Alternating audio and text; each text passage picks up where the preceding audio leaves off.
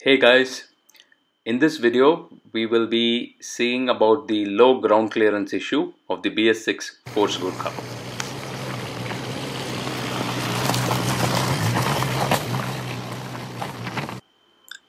This is Django, my Force Gurkha.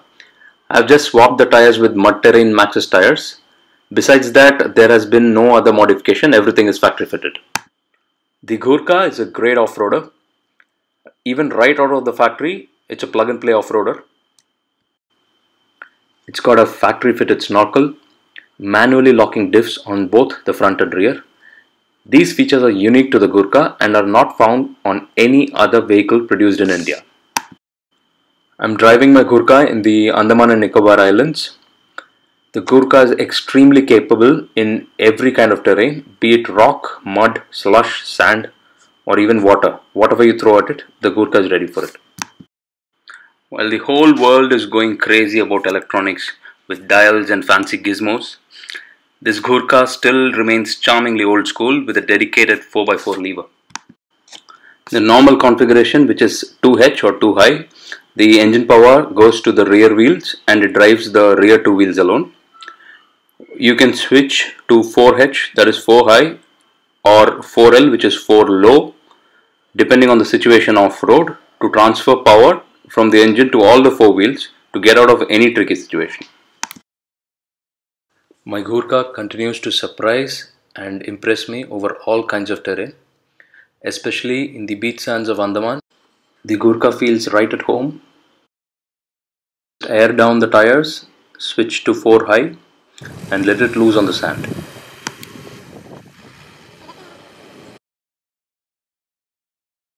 For such a capable off-roader, its Achilles heel is the low ground clearance caused by this plate between the front wheels. This remains one of the biggest complaints of present new Gurkha owners and for customers considering the Gurkha. Bash plate and underbody protection of this sort is generally given to protect critical components on the axle or on the transmission. The older 2017 Gurkha, which you see on the top of the screen, did not have this kind of a plate, but in the 2021 model, this plate has been introduced newly.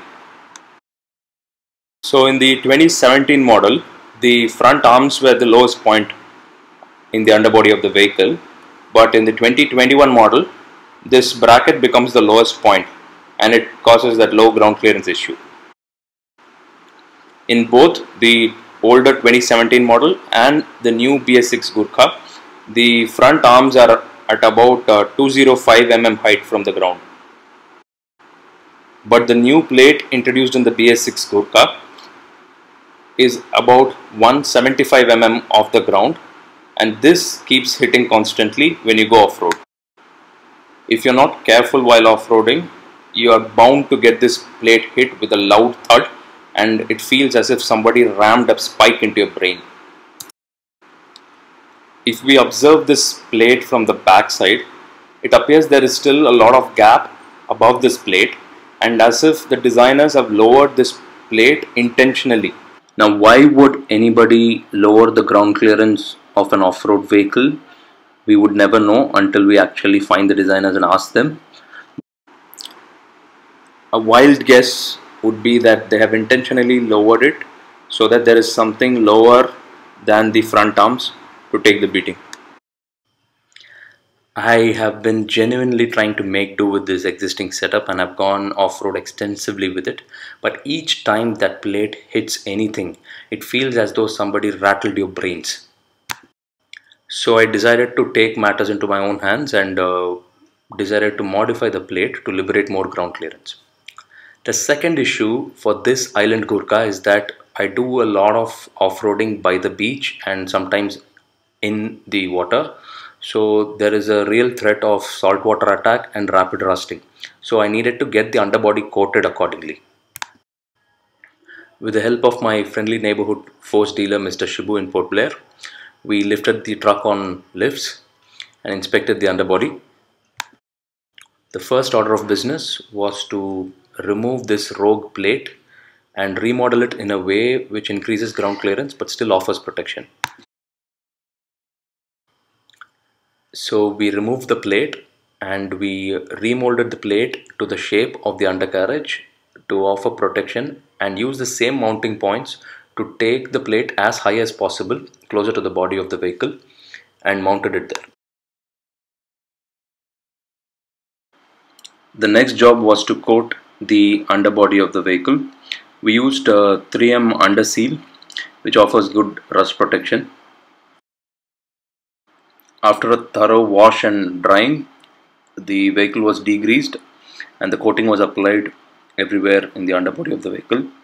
We used hammer tone paint for protecting the wheel well against abrasive materials being flung from the wheels. We also coated the exhaust with the HT high temperature paint. You can see the difference before and after on the screen, and it might need regular touching up, but it offers good first line of defense against rapid rusting. With this modification, I've managed to get the ground clearance up to a decent 235 mm, befitting of a Gurkha. Life is much better now, and I'm able to take my Gurkha off-road with much more peace of mind. Thanks for your time, guys. That is the end of the video. Please do let me know in the comments below if you found this information useful. Ask me anything about the new Gurkha and I'll try to answer them the best I can. Bye bye.